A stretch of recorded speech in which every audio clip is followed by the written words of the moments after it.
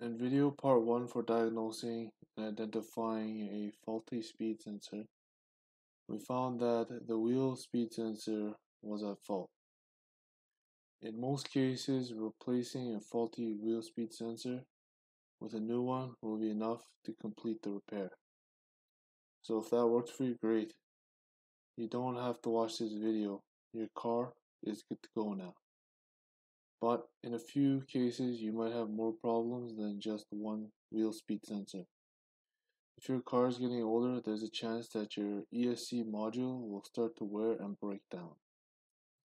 If your ESC goes bad, even with a new speed sensor replaced, you'll still get codes and lights on the dashboard.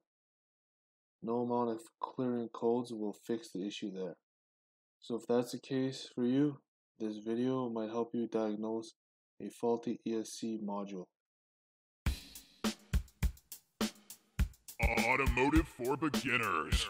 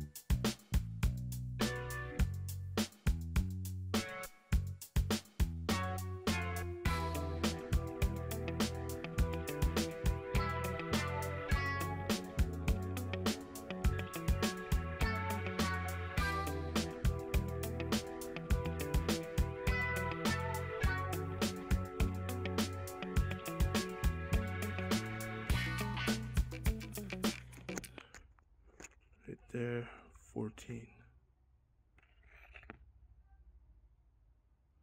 24. This one.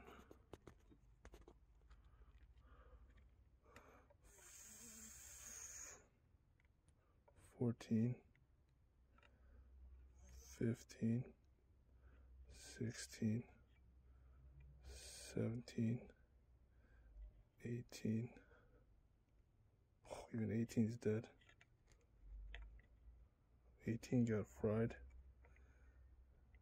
19 is next. 19 is fried. 18 is fried. 20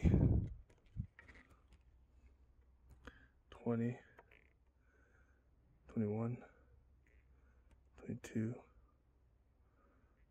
23 and 24.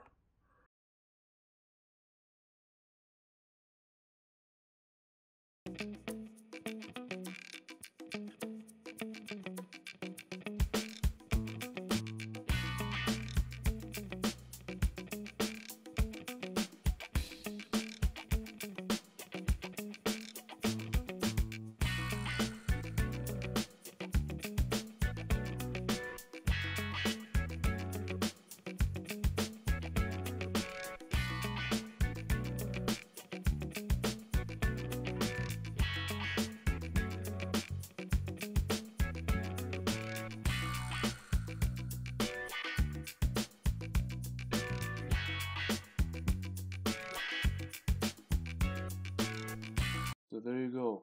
If you got a bad ESC module causing problems with your speed sensor, now you know how to diagnose it. As far as pin 18 goes, I can only theorize that it was allowing the left front speed sensor to operate due to the short we found in the first video. Since the ESC module was at fault, it tells me there was a connection problem with the terminals inside the unit. It's possible that pin 18 shifted locations and was shorting out with another power source. This is the only explanation as to how the left front sensor wasn't showing any codes.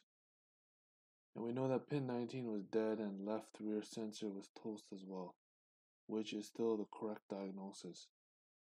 The great thing about replacing the ESC module to get your speed sensor running again is that you get much more benefits doing this repair.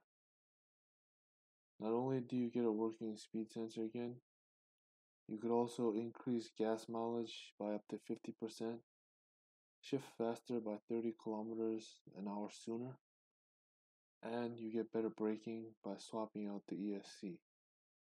So if you want to see how well a new ESC module performs, link will be down below. It'll also have the step-by-step repair video. If you want to learn how to diagnose electrical problems from a master technician, there will also be another link below. Make sure to subscribe, like. Automotive for Beginners. We'll see you in the next one.